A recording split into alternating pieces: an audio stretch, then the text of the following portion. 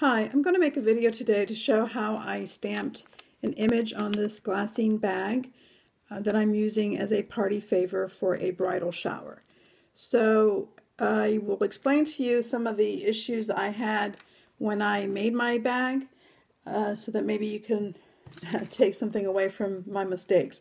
So I'm starting my project off with a flat glassine bag that I've scored 1 inch along each side and on the bottom. I have done a previous video to show how I convert these bags, these flat bags, into these upright little lunch bag bags that I find to be much more useful than when they're flat like this. So check out my other video if you want to know how I did this. So now that I've scored my lines, I now know how big of a front I actually have to find an image that will fit. For my video today, I'm using the Stamping Bella Uptown Girl Brett and Brenda Get Married. And I have first stamped my image on my Stamp-A-Majig using black Memento ink, tuxedo ink.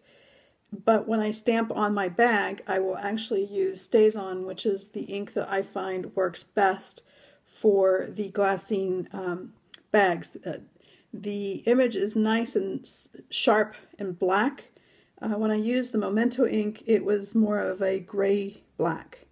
So position your Stamp-A-Majig where you want your image to be, and then stamp. Get your stamp inked with your StazOn.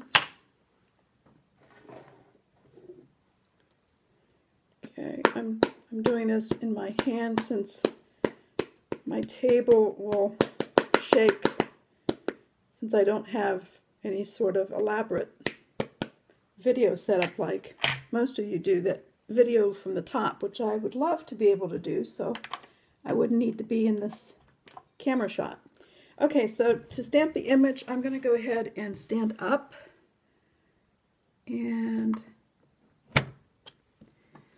be sure not to rock or slip when you position your stamp, and press hard just to make sure that you've got a good image on the front, and then hold your bag and then just lift straight up. And you will see that the image has stamped nicely onto the bag, and it's a nice crisp image. So to help with the coloring, I heat set my image with my heat gun so that the ink won't smear when I color.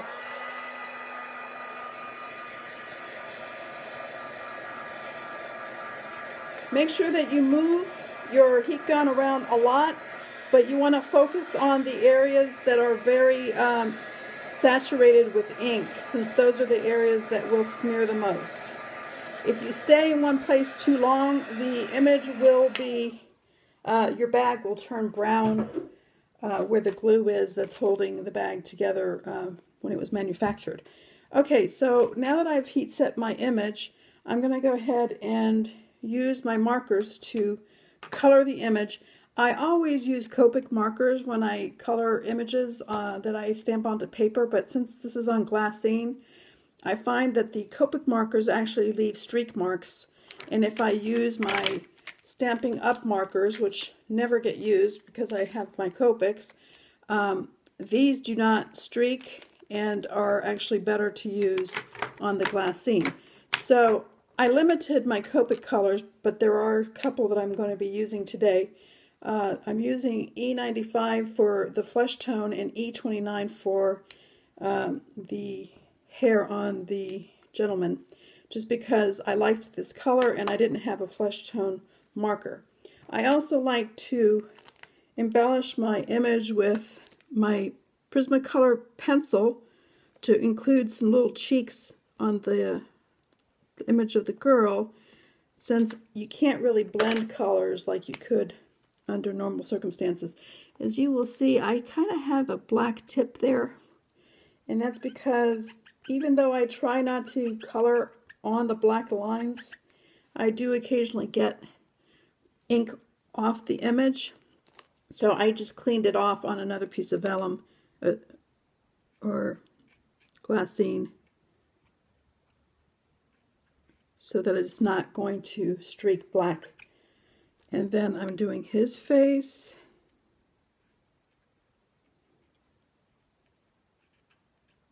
Her arm. You want to try to always color in the same direction and try to use long strokes. So let's see, I need to do her foot and her leg.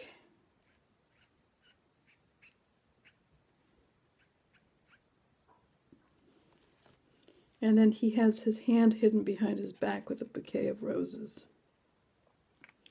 Okay, so you can see where her cheeks are kind of pink. Okay, so let me do her hair. I'm using Apricot Appeal. And since this is not a Copic marker, I can go in circles, and it makes it easier to color your image when you don't have to worry about streaking like you do with the Copics. Okay.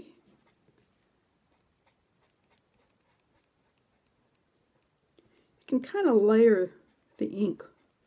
If you go over it a second time, it's a little more prominent.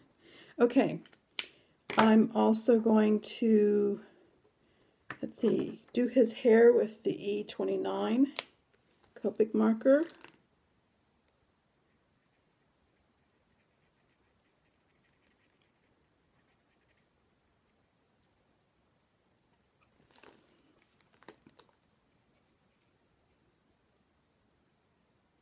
Okay, his hair's a little harder to do because it's a small area.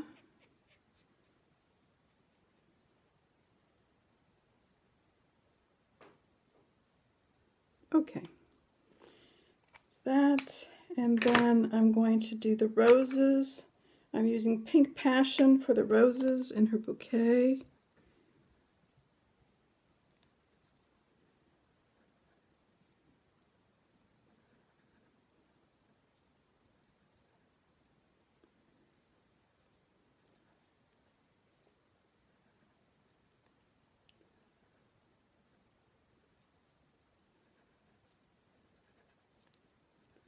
Yeah, if you don't heat set, this little bouquet becomes a big blur of black. So, and then for the stems and the leaves, I'm using Garden Green.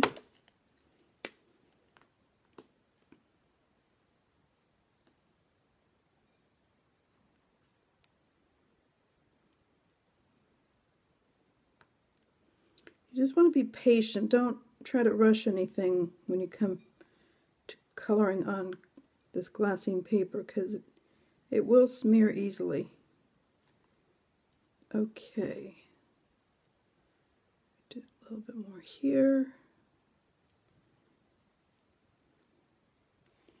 And then I forgot she had a rose in her hair. And I'm also going to color this little heart with the pink. And I'm going to color her shoes in pink.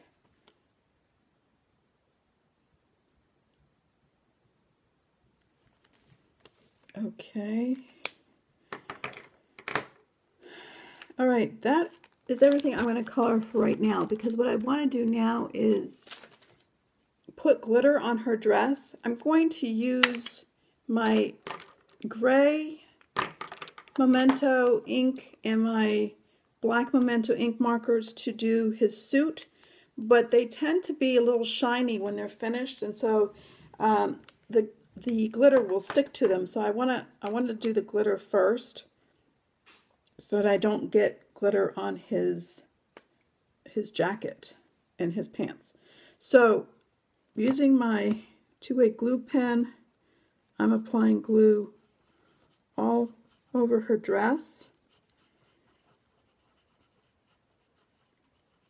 It's a little hard to see where you have glitter, so you might want to just look at an angle to see if you've gotten all the areas that you're trying to apply glitter to.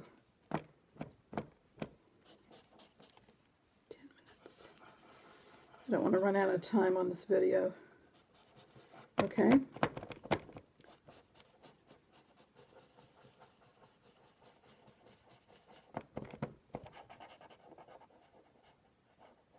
And then also up on the top, she has her dress peeking out there.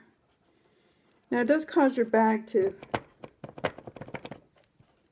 sorry if it's shaking the camera, it causes your bag to warp a little bit, but it's all going to be covered in glitter, so you're not going to notice it.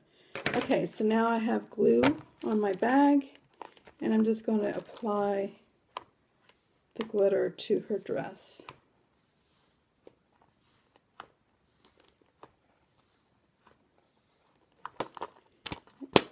And tap it, and the glitter will come off where it doesn't need to be. Okay, so for his jacket, I'm using the black Memento marker, and you want to be careful to use nice long strokes.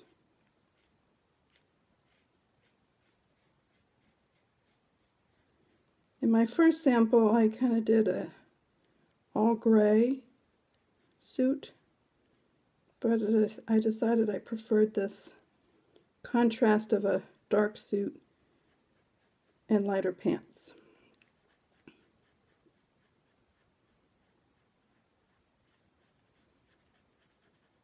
Okay.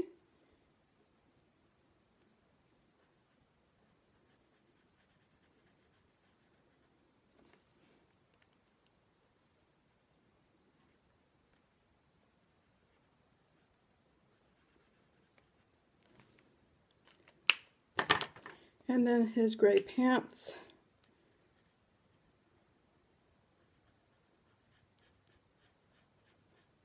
Long strokes. And then do his pocket outline. Let's see. I'm going to go over his jacket one more time to make sure that my streaks are all going in the same direction. And there we go. There's the image. I'm sorry for the glare, but it's pretty easy to do as long as you take your time. So if you want to know how I made the little upright bag, just click on my link here. I'm going to put a video link to the tutorial that I used to make this bag. And if you have any questions, leave me a comment. Thanks for watching. Bye.